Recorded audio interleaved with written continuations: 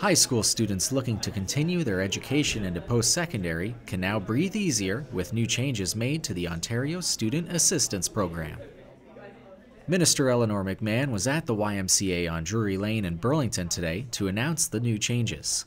So in 2014, we announced a program that would give students 30% off their post-secondary education.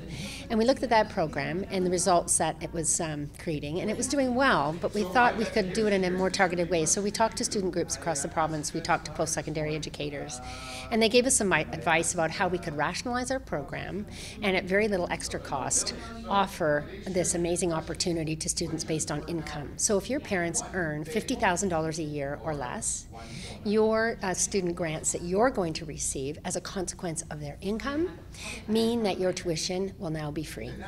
And in most cases, you will actually get a little bit more money that will allow you to pay for books and other things that come with the cost of education. And the benefits don't stop at families who earn less than $50,000 a year.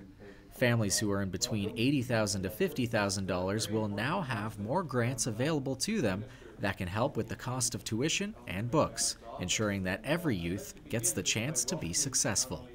For students who graduate with a crushing debt, it just feels like a huge weight on your shoulders when you have to start looking for a job and you're worried about having to repay that crushing student debt. So now, these young people are going to graduate worry-free, debt-free, and they can concentrate on other things while they're at school and after they graduate. In fact, one of the McMaster students talked about this today.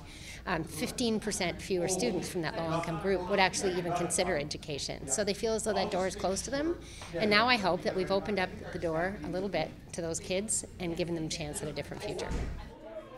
Reporting for Halton Insider, I'm Shane Lansing.